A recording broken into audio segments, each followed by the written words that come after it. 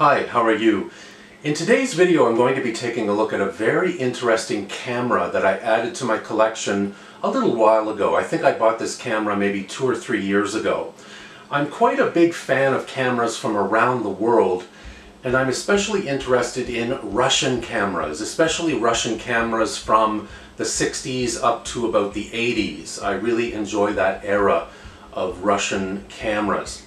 And this is a camera that I purchased off of a guy actually who didn't live that far from me, kind of a local guy who was selling his camera collection, and this was one of the cameras that I got for him at a very good price. This is the Zenit TTL camera.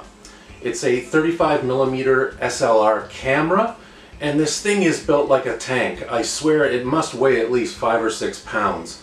Not the kind of camera that you'd want to use on a long photo shoot, but certainly a fun camera nonetheless.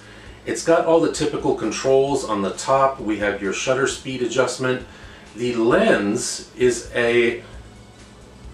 that came with this camera is a Helios lens, which I understand many people are big fans of. And this thing is very, very rugged. Probably one of the toughest and most rugged cameras in my collection. So in this review that you're about to see, I'm going to go through this camera, tell you how it operates, tell you my impressions of it, and whether or not I think you should try to add this camera to your collection. So let's have a look at the Zenit TTL Russian camera. So let's have a look at this Zenit TTL 35mm camera. Again, this thing is an absolute beast. Easily one of the bulkiest, most sturdy, heavy cameras I've ever worked with. It really is a monster. But just to look at some of the basic features of the Zenit TTL, starting here we have a self-timer lever over there. And just to show you, the lens that I have on it is a Helios lens, and it's basically a screw mount. I'll just take the lens off and show you.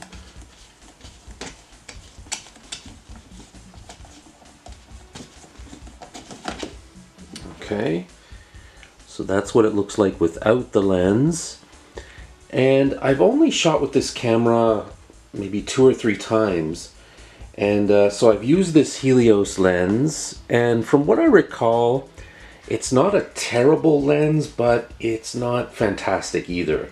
I found that it wasn't really all that sharp, if I remember correctly, but not a terrible lens either.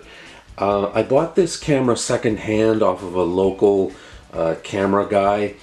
I forget what I paid for it, but it wasn't a big price. I'm pretty sure I got it for less than $30. I think I may have paid $20 or $25 for it, something like that. But basically, that's what it looks like without the lens. On the top there, starting over on the left, we have the film counter, we have the shutter release here, we have the shutter speed dial, we have the hot shoe up here, and also we have the film rewind lever right there. And over here on the right we also have our dial for selecting the ASA setting for the film. Now let's have a look on the back. Pretty standard. Over here we have a little door that opens where we put our battery. We have the viewfinder there, and again this is the lever for advancing the film. And just to give you an idea of what it sounds like when we press the shutter release button, yeah. So it's certainly a hefty camera, a kind of rough around the edges camera. I'll also open up the back door and show you what it looks like.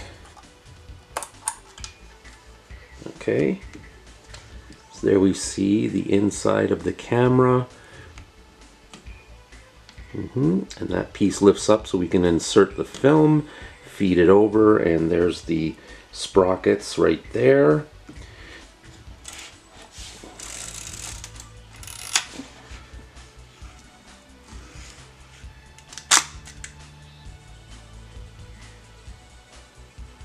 And I'll advance the film advance lever once again, just to show you what it looks like from this angle. Yep. So that's pretty much it. So again, I would say the Zenit TTL, a very hefty camera. If you enjoy collecting cameras from around the world, it's a fun camera to add to your collection. One other thing I will also mention about this camera. When you get to the end of your roll of film, like say for example when you get to shot 23 or 24, if you're using a roll of film with 24 exposures, I find that this film advance lever is brutal. That is, when you get to the end of the film, if you happen to keep advancing when you've come to the end of the film, a lot of cameras won't do this, but this camera will tear the film. It will pull it right out of the post inside the film canister. It's that strong. So beware of that. Always when you're getting close to the end of the roll of film, again, if you're around shot 23 or 24, be very, very careful. And you don't want to force it, because I've had that happen to me twice, where when I got to the end of the roll, I advanced the lever too far and it completely ripped the film right out of the canister. So beware. So that's my review of the Zenit TTL 35mm SLR camera. Again, a very quirky camera, one of the most unusual cameras in my collection, and certainly probably the heaviest camera in my collection. So if you're into old, obscure, especially Russian cameras, certainly try to find this one. And if you do come across it at a good price, I would definitely say give it a try. It's a lot of fun to shoot with. Just be careful about advancing the film when you get to the end of the roll. Thank you for watching. Hope you can join us again next time. And please, as always, subscribe to the channel. I post new tech reviews every week. And if you're into tech reviews, this is definitely the channel for you. It doesn't cost you anything to subscribe. There's no obligation, but it certainly helps my channel grow.